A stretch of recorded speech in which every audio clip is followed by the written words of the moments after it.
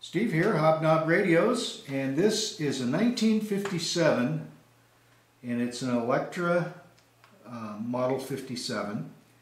It's just made in West Germany, and just a really nice radio. To turn it on, we just push whatever we want, broadcast AM, shortwave, or FM. So we'll hit FM, wait for the tubes to warm. This is your volume control on the outside here. The inside is your treble. As you move the treble down and up, you can see the dots here. And this is the bass on the back of the tuner. The tuning is on the outside to get stations.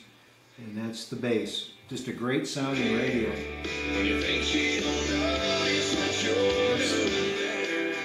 Least bass. There's the bass.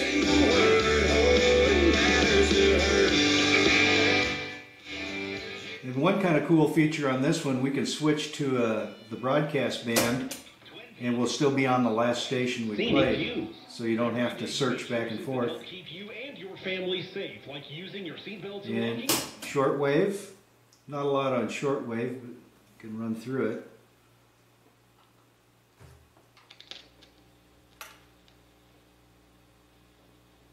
I think I got something a little earlier, but I don't hear it now. And the last button is the Phono button here, which this had a jack on the back, but it's been converted to a 3.5mm jack. So we just plug this in to the 3.5mm jack on the back and plug it into the phone so it'll quit making the noise.